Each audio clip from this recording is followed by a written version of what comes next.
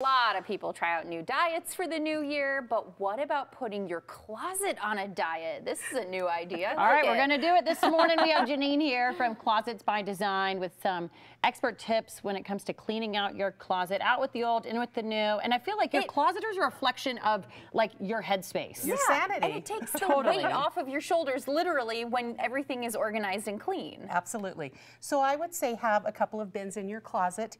So as you're putting things away, put it in a toss bin, put it in a donate bin, or put it in a wear bin.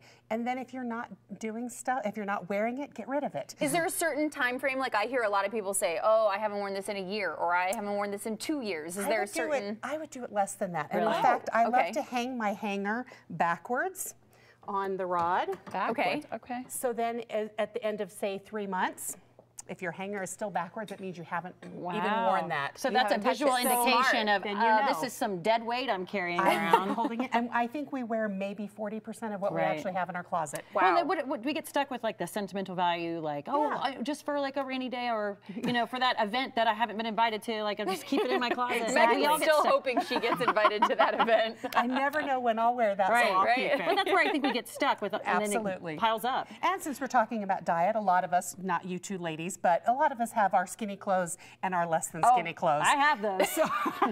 So maybe figuring that out too. Yeah, sounds good. So we use a lot of tools to help us stay organized. So a jewelry insert is great to keep all of your earrings and necklaces and fantastic sunglasses. So these don't get all tangled up together, right? Yeah, and then space for rings. Hampers, we see a lot of freestanding hampers in closets, which really just take up space. This could be built into your closet and covered, so you're not looking at your dirty clothes every day. Nice. So that's nice. We have tie racks and belt racks and valet rods and angled shoe shelves, all of those things. And that fits in, it slides out, okay. Yes. That fits in nicely. So then you're not looking at them all the time. Right. And then, kind of out of sight, out of mind. Double rods, we're only showing one there, but if we double hang something, you're gonna get twice the amount of hang. That is super important, you know, because especially if you can't break ties with the things, you at least maybe can compact them a little bit more, right? There you go. Oh, it's so wonderful.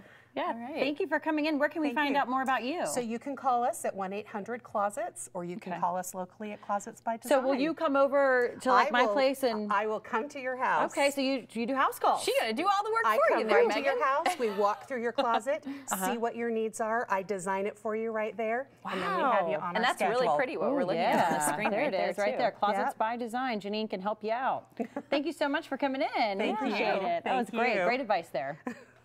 Hey, Brooke, 9:48 right now.